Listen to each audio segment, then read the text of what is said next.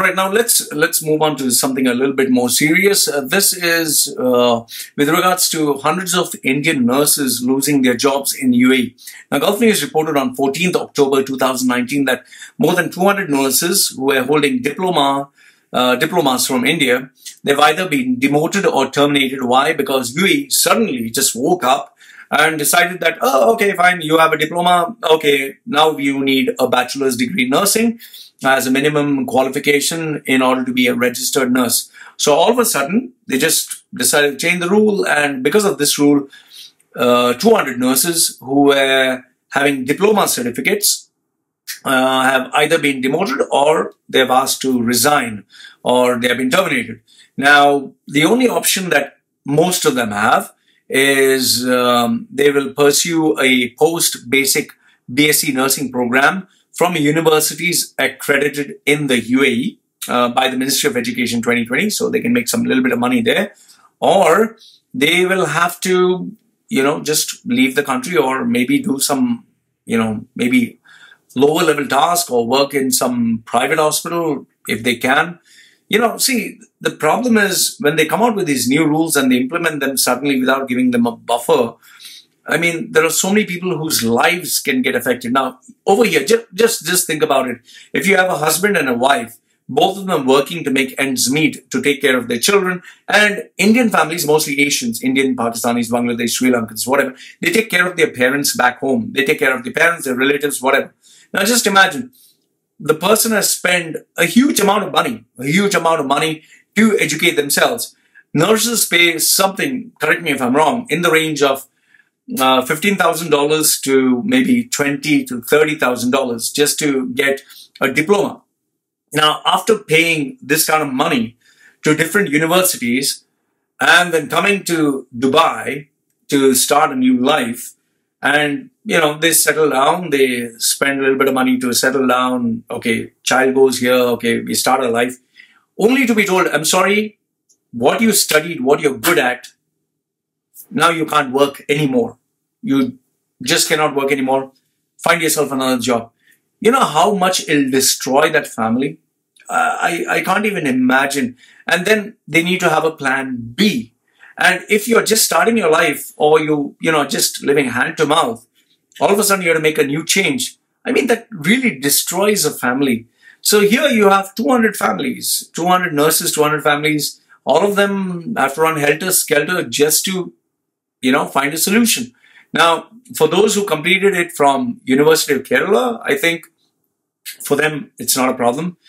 But for most others who did it from different other parts of India, where in India, they're saying it's okay, we recognize it. Anyway, they're saying, no, I'm sorry, we don't recognize it. Get yourself a bachelor's, get yourself a degree, or you can bye-bye. So I look at it as, what the fuck are you doing, man? So many people do feel that this is high quality. I don't think there's any high quality here because your life is in the doctor's hands, not in the nurse's hands. Most of these nurses are really hardworking. Individuals who really, really put their heart and soul into their jobs. I've never had a bad experience with any nurse, Indian nurse, or, all the nurses in UAE. It's always the doctors who have had a problem with. So I really feel bad for them. And I hope that, I don't think the government gives a fuck anyway. So I just hope they get a solution, and I just hope common sense prevails between both the countries, or at least give them a fucking buffer time of 2 years to make the transition, not just suddenly. This is the problem. This is the fucking problem in the Middle East, where they just change the fucking laws like they're changing their fucking underwears. They'll not have the same restrictions or rules for their citizens, but for the expats. And that is a fucking shame. You use people when you like, and when it's no longer your benefit, you tell them fuck off. That's fucking wrong. So anyway. Next one is UAE News. Dubai police assures their confidentiality for cyber crimes.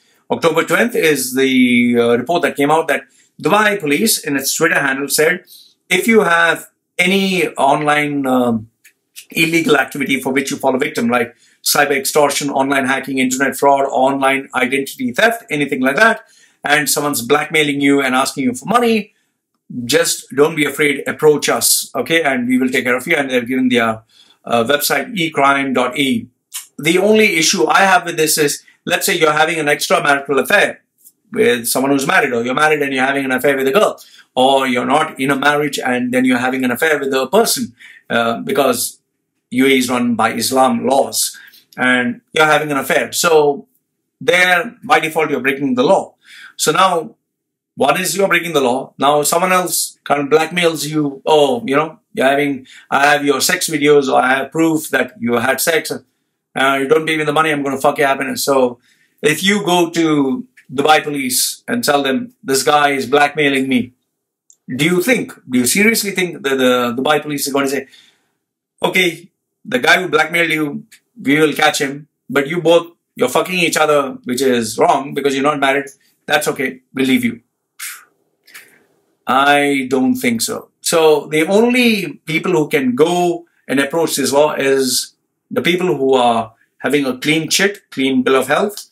But if you have done something wrong as per the laws of UAE, like let's say had sex with someone, or you know, and then you approach them, that is the big question. What might happen? Now, I'm not saying all Dubai police people are going to put you in jail, but would you take the risk is a big question. So anyway, I'll leave that to you.